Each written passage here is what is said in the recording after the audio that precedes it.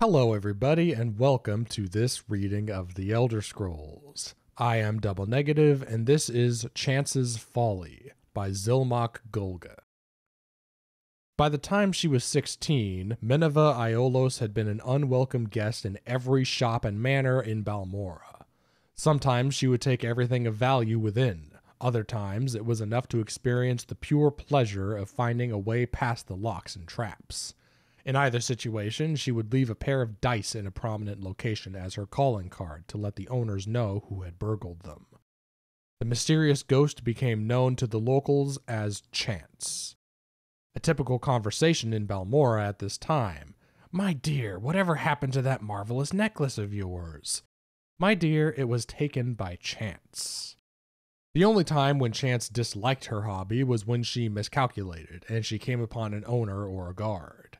So far, she had never been caught or even seen, but dozens of times she had uncomfortably close encounters. There came a day when she felt it was time to expand her reach.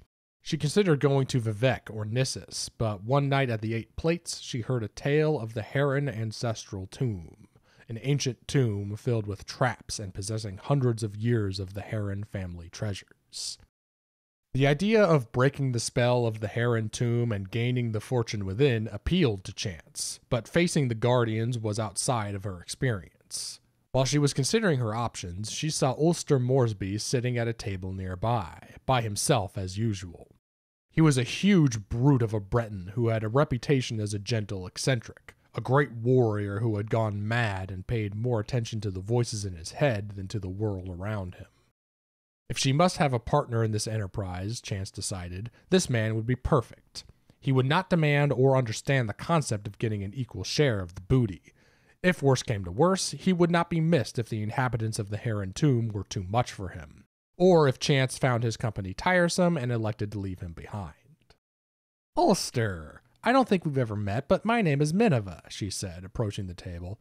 "I'm fancying a trip to the Heron ancestral tomb. If you think you could handle the monsters, I could take care of unlocking doors and popping traps. What do you think?" The Breton took a moment to reply, as if considering the counsel of the voices in his head. Finally, he nodded his head in the affirmative, mumbling, "Yes, yes, yes.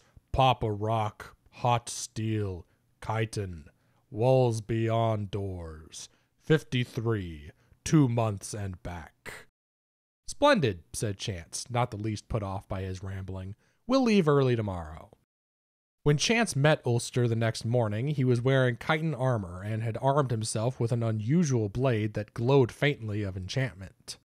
As they began their trek, she tried to engage him in conversation, but his responses were so nonsensical that she quickly abandoned the attempts. A sudden rainstorm swelled over the plain, dousing them. But as she was wearing no armor and Ulster was wearing slick chitin, their progress was not impeded. Into the dark recesses of the Heron tomb they delved. Her instincts had been correct. They made very good partners. She recognized the ancient snap-wire traps, deadfalls, and brittlebacks before they were triggered, and cracked all manners of lock. Simple tumbler, combination, twisted hasp, double catch, varieties from antiquity with no modern names, rusted heaps that would have been dangerous to open even if one possessed the actual key. Ulster, for his part, slew scores of bizarre fiends, the likes of which Chance, a city girl, had never seen before. His enchanted blade's spell of fire was particularly effective against the frost Atronachs. He even saved her when she lost her footing and nearly plummeted into a shadowy crack in the floor. "Not to hurt thyself," he said, his face showing genuine concern. "There are walls beyond doors and 53. Drain ring. 2 months and back. Prop a rock. Come, Mother Chance." Chance had not been listening to much of Ulster's babbling, but when he said Chance, she was startled. She had introduced herself to him as Minevah. Could it be that the peasants were right, and that when mad men spoke, they were talking to the Daedra Prince Sheogorath, who gave them advice and information beyond their ken? Or was it rather, more sensibly, that Ulster was merely repeating what he had heard tell of in Balmora, where, in recent years, Chance had become synonymous with lockpicking? As the two continued on, Chance thought of Ulster's mumblings. He had said chitin when they met, as if it had just occurred to him, and the chitin armor that he wore had proven useful. Likewise, hot steel. What could walls beyond doors mean? Or 2 months and back? What numbered 53?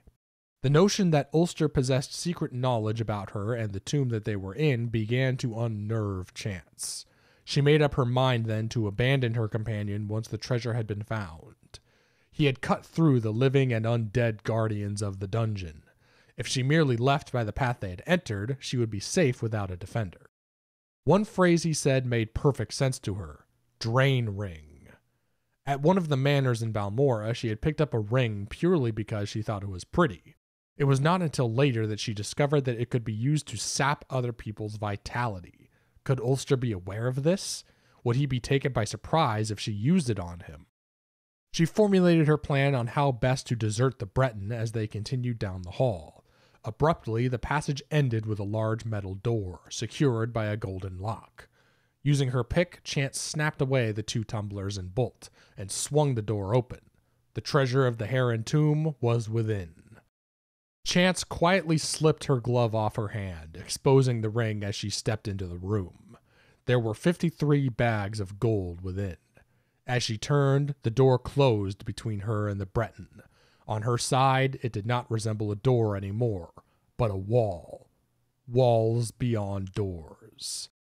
For many days, Chance screamed and screamed as she tried to find a way out of the room. For some days after that, she listened dully to the laughter of Sheogorath within her own head. 2 months later, when Ulster returned, she was dead. He used a rock to prop open the door and remove the gold.